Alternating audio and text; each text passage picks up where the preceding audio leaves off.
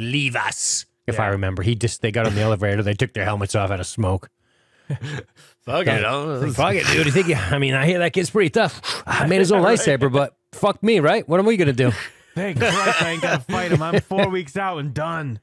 Yeah, dude. How much time? 2 weeks? Yeah, fuck. I got 2 months, man. I was hoping to get a little combat pay. For real. But it's then they're just sitting there smoking cigarettes. The place rumbles a little like, what the f dead. Everything will be fine. Compliments of Lando. 2 weeks. Never killed a soul. Just wore cool armor. Fucking They terrorists. just stood around and then rotated home to their families. That was it. Picking up their kids and shit. I'm going to be home soon, honey. It's only a 8-month stay at the Death Star this time.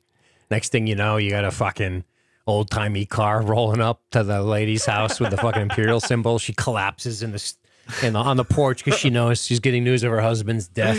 They She's play got French 4 horns. Imperial symbols in the window. They got a folded Imperial flag.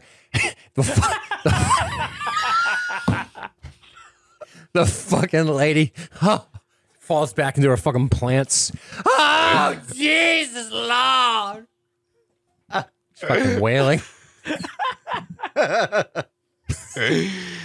We want to thank you.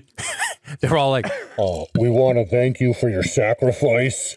We're going to bury him in fucking Space Arlington. So you'll have to. So travel arrangements to visit your husband's remains is it's honorable but expensive. Never killed a soul. How ironic. it's totally different fucking. Dude.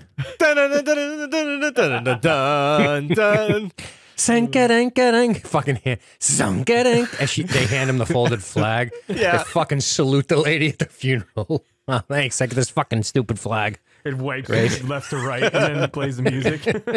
Who's gonna fucking fix the water heater, dickheads? The new Star Wars show's kind of a bummer. It's fucking such a bummer. The other Imperial Guard got off the fucking planet at a time. He collapses in the fucking... He collapses at the gravestone. Tell me I've lived a good life. Earn this. Earn this. The irony, though, is that guy killed 47 innocents to get his Imperial Guard station.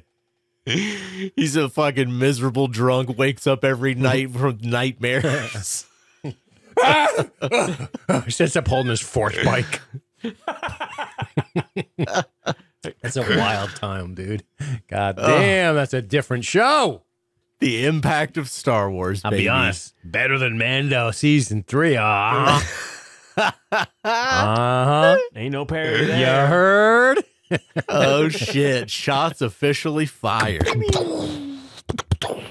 Warning shots off the port bow. Fuck that. I'm going full broadside, Anderson. Oh, yeah.